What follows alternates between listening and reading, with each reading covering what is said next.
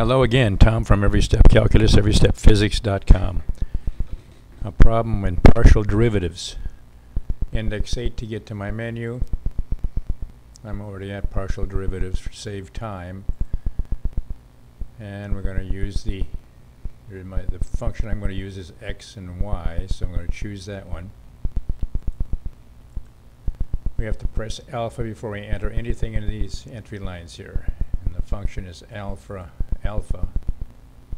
second y, which is sine, and it's x divided by y.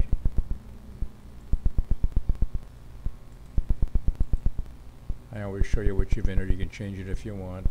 Say it's okay.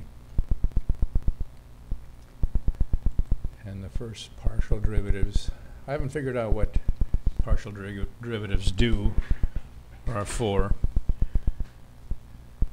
I mean, it doesn't seem like it beats the slope of a line when you're finding the derivatives, partial derivatives, but calculus has some useless nonsense to go along with this that probably some professor can tell me, even though none of us care.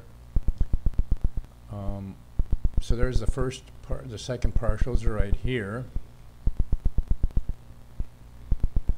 Pretty long there. I'd like to see anybody do that partial right there. And then you can compute it at a point if you want.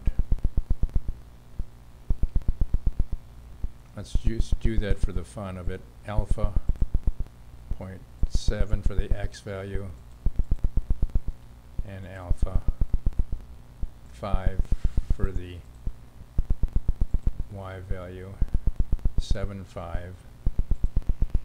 Say it's okay. You add that into the thing, and here's the answer.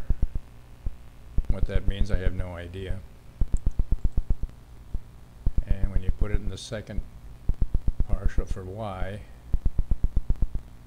equals that. Pretty neat, huh? Everystepcalculus.com. Go to my site, buy my programs, and pass your way through calculus. If you need any help, always give me a call. I'm ready to help you. Calculus, the Sudoku of math. Hey, have a good one.